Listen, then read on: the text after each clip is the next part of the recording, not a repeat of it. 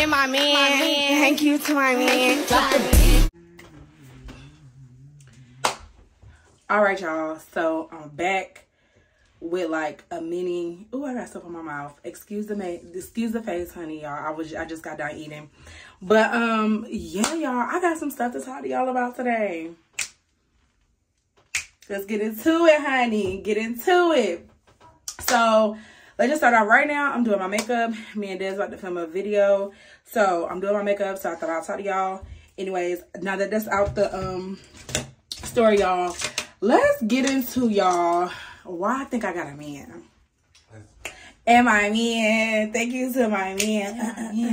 I think I got a man, y'all. Like, oh my God, this is my problem. Like, okay, let's do a little backstory. So after the whole me and my baby daddy situation, so if y'all don't know, I think I told y'all, and yes, I have on a bra, so excuse me. If y'all didn't watch my previous videos, y'all know about my whole baby daddy situation. The second one, yeah, blase.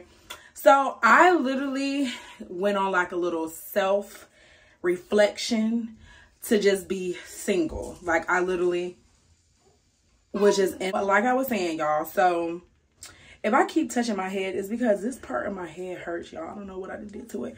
Anywho, so I literally took 9 months, literally celibate, I was talking to one dude. We ain't gonna talk about who he was, but I was talking to this one dude, literally, like, y'all, we started hanging out last year. This dude literally took me out for my birthday. Like, we've been hanging out. I was saying before my kid rudely interrupted me. So, yeah, I was talking to this dude, y'all, for like literally a whole year, y'all. And he was really supposed to be like a rebound to like my baby daddy, but I ended up falling for him. It always happens like that. After he chased me, y'all, he literally chased me down through a mutual friend, and he ended up just being a dick. So anyways, bypass that. So now I took like literally 9 months off just to be like by myself. Literally, y'all, I didn't have sex in 9 months. That's the longest I've ever been without sex. Yeah, so I literally took 9 months off, literally not talking to nobody other than that dude, but we never did anything, y'all. Like literally, we never did anything. And now here we are. Like, I reconnected with another ex. Like, why do I keep doing this to myself? But this is like an ex from like 2012, 2011, like back when I was in hair school. That's like when I first really started YouTube. So I didn't really talk about my relationship status back then. So y'all probably don't know nothing about him, which y'all don't know nothing about him, and y'all not gonna know nothing about him because I'm not gonna really tell y'all a lot. But yeah, y'all, so he hit me up actually earlier this year, and I kind of rejected him because me and Kobe's daddy was still talking or whatever.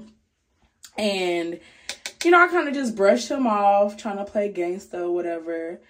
And then, like, I get on Facebook dating, and he was on there. So I was like, let me be petty and let me go like his profile picture on Facebook. So, of course, me being the girl I am, I liked it, and I know he was going to like me back. Because, like, I'm one of them exes where you can't resist me. You can't resist me, baby. So, he's one of the ex-boyfriends that he knows I'm going to come back. Like, we've been going back and forth to each other, which I said I was not going to start that this year. But, you know, I'm like, what if this is my husband for real, for real? Oh, that's Des in the back. And I'm like, what if this is my husband, like, for real, for real? So, yeah, y'all, we get to talking the last few weeks. And, yeah, he like, oh, you mine. You not going nowhere. This, that. And I'm like, hold on now. So, I don't know, y'all. I think I got a man. I don't know what to say. I'm like, am I really, like, I feel like that 9-month break was definitely enough.